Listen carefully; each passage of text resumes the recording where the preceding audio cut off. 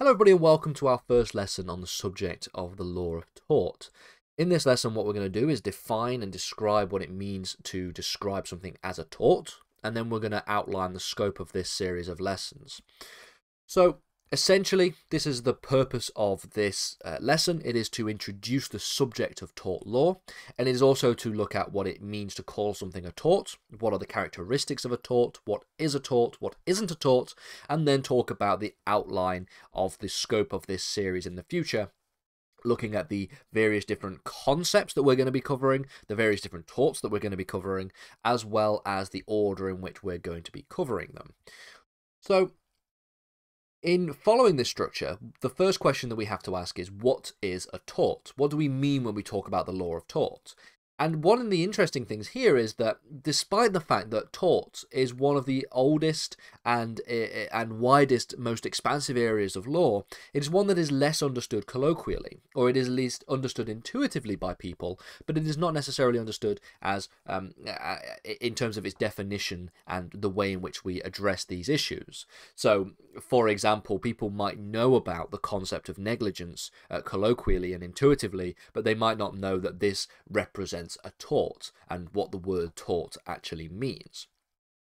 The word tort itself, if we're going to talk about just the etymology of the phrase, derives out the French meaning the word wrong, and this is really where we can find a more formal definition. A tort is essentially a civil wrong for which civil liability is incurred. And so the law of tort itself is a very wide-reaching and a very expansive in terms of the content in which it is covered. However, but for the most part, students, at least today, will be studying the law of tort and beginning with the first major tort, which is the most important in terms of litigation, this idea of negligence.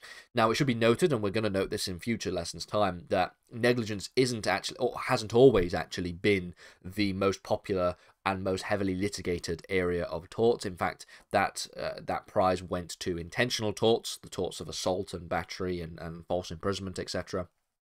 But in recent years, at least in terms of the last 100 years or so, and some of the most landmark cases around negligence made it more of an open door for the ability for litigation to be pursued in this particular area. Now, a more concise definition can be seen here from Brennan 2017, and they say that a tort can be described as the area of civil law which provides a remedy for a party who has suffered the breach, of a protected interest. Now, the reason why I particularly like this definition is because it doesn't define and specify what each of the torts actually refers to. It just says a breach of a protected interest. And that essentially means that, given that that's quite a vague use of language, it means that we can essentially say, well, what is in a protected interest, and what protected interest could be breached and therefore give rise to liability within the law of tort? Well, essentially, what the protected interest that we're talking about, for which a tort can be applied, will depend on the particular tort that we're talking about. There are obvious examples, so your reputation is a protected interest which is protected by the tort of defamation.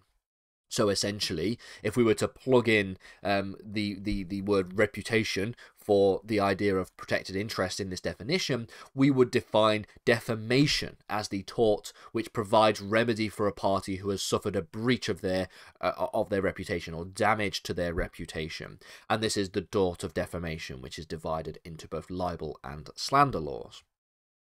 You also have protection of personal safety. That is a protected interest within the law of tort, and it is often covered by the tort of negligence, and we'll get to negligence in future lessons' time. Essentially, if somebody has a duty of care towards you, and they breach that duty of care such that the breach causes some kind of harm to your personal safety or damage to your personal safety, then you may have a claim within the tort of negligence. In addition to this, we have a number of remedies within tort. We're going to look at remedies in tort in a future lesson after we've covered all of the individual torts in more detail. But for now, let's just examine the way in which tort operates structurally and the sort of general philosophy behind the law of tort. And essentially, given the fact that tort is a wide-ranging area of law, one which encompasses a number of different acts, so you have nuisance, you have occupier's liability, you have vicarious liability, you have defamation, you have negligence, etc., etc. When it comes to remedies, there is often a sort of blanket remedy that is applied in most tort cases, which is, of course, damages by way of some kind of financial compensation. That is the general gist of what can be remedied within most areas of the law of tort.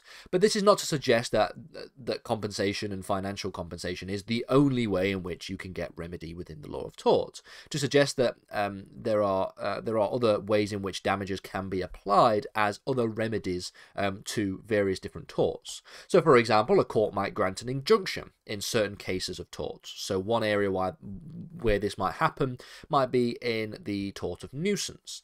You can also have, if we go back to our previous slide, looking at our definition of defamation, looking at reputational harm, a formal retraction and an apology that is made public could also be part of the remedy within the tort of defamation. It often is in a lot of cases, given the fact that defamation protects the reputation of an individual against false claims. The use of a formal retraction and a formal setting of the record, shall we say, is actually quite useful within the tort of defamation. So let's think about the scope of this series in more detail. We're going to be dedicating a lot of our time to the study of the law of tort. This is going to provide a comprehensive study of this area of the law. And so in doing so, what we're going to do is structure out the content in the following way. We're going to begin by looking at an introduction to the law of tort. That is going to be the first major topic of this series. It's not going to be particularly long.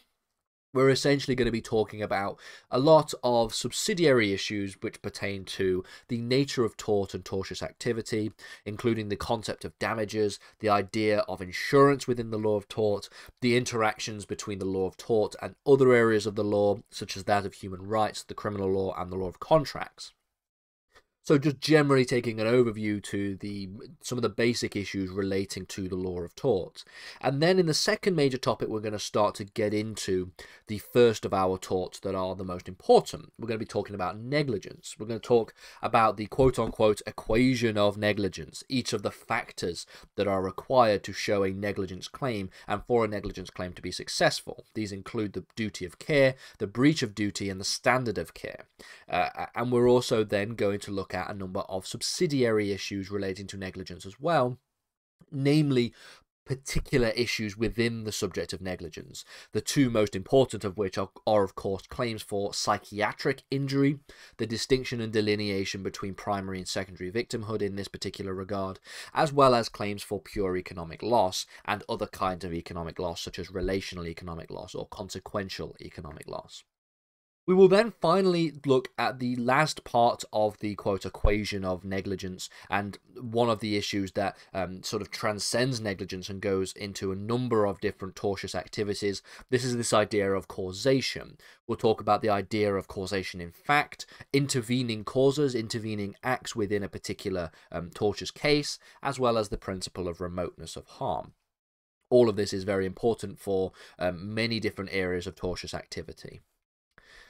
We will then talk in the fifth topic about the delineation that can be made between acts and omissions. So what kind of liability can be incurred, not necessarily for an act that is done, but for a failure to act. We know from our studies of the criminal law, for example, that omissions does not necessarily bring a blanket protection from criminal liability. You can be held criminally liable for omitting to do certain actions. And similarly, in the law of tort, you can do the same. Essentially, we'll talk about the liability for omissions and the assumption of responsibility in that regard. We will then get on to the next of the major torts, which focuses on this idea of employers and vicarious liability. Talk about the development of liability for employers, statutory regulation of employers' liability, as well as vicarious liability, requirements for vicarious liability, and liability for intentional acts. Continuing on, we will then spend some time looking at the intentional torts which exist. These include the various trespass torts, so the rationale for an intentional tort, why intentional torts are actually actionable in the real world. The distinction between the law of tort and criminal law is something that is made very, very patently aware in this case. So there are various intentional torts. Specifically in this list here, we're talking about trespass to the person. This includes assault, battery, false imprisonment, as well as the tort of Wilkinson and Downton. And then we will talk about defences to trespass to the person before moving on to the final two trespass torts, which are referring to trespass to land and trespass to property, personal property.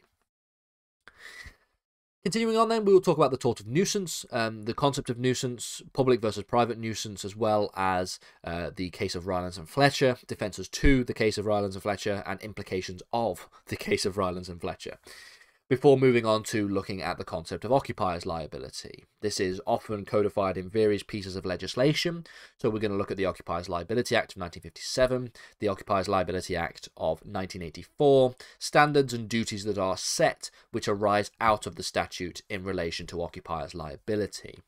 Section 10 will look at the tort that we focused on in previous slides, should I say, the concept of defamation. We'll look at what defamation actually is, the idea of reputational harm, the distinction that is made between libel and slander within the corpus of defamation, as well as proving defamation and defences to defamation. And then the final major topic is going to essentially summarize all of these different areas and talk about various defenses to tortious activities, limitations in terms of compensation, and remedies for tortious activities. So defense to tortious action, remedies for tortious actions, as well as the principles of compensation. That is going to be the subject matter for the following lessons on this particular topic.